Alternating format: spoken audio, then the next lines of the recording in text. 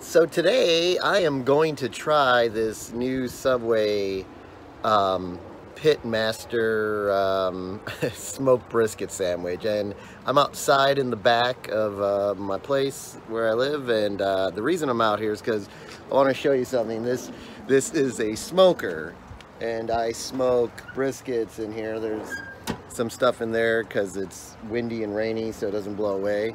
So yeah, I smoke briskets a lot.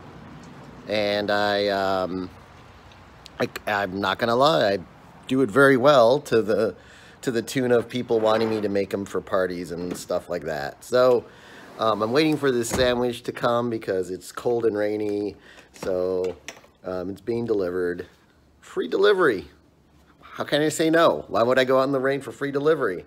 So once it gets here, I'm gonna dissect this thing, and we'll see if Subway, because they're making this claim that they slow smoke their briskets for 13 hours. Now, I slow smoke a brisket for, more like 18 to 20 hours. But that's also a whole brisket that I trim and season and put on the grill overnight normally. But that'll be on this channel at some point because I'm gonna probably just do some cooking on here too.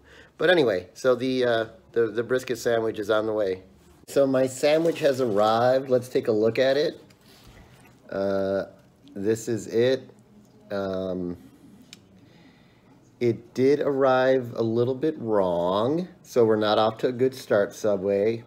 I asked for barbecue sauce on the side, and they put it on the sandwich.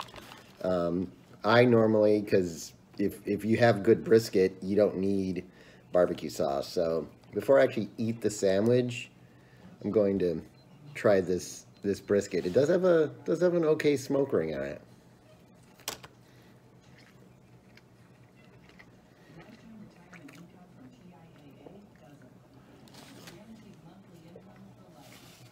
I gotta say, it tastes okay. It's not terrible. So let's see what it tastes like a sandwich, though. I got it because I wanted to try the sandwich with the barbecue sauce and the cheese like they show it on TV. So let's see.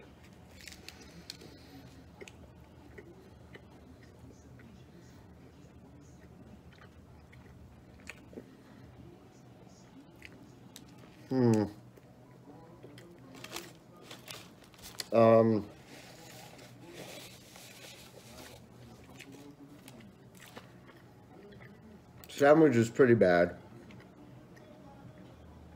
Not super good. The toastiness of the bread really isn't doing anything to help it. And the barbecue sauce is like way too sweet. Pretty pedestrian. I'm pretty much probably done with eating this sandwich. So the Subway smoked brisket sandwich with brisket that's been slow smoked allegedly for 13 hours.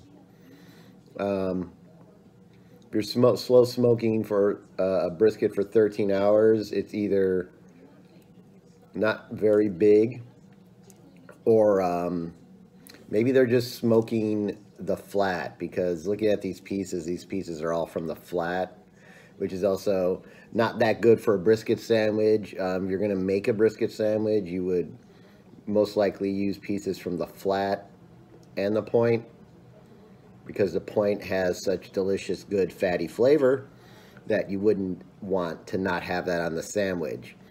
It is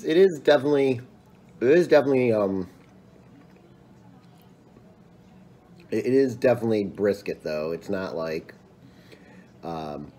anything fake or anything like that. So they get a little bit of credit for that. But overall, I mean, look at this sandwich. This looks terrible. It's not very good. But the meat does have like okay flavor and okay smokiness. So I'm gonna go ahead and give this a 5.5.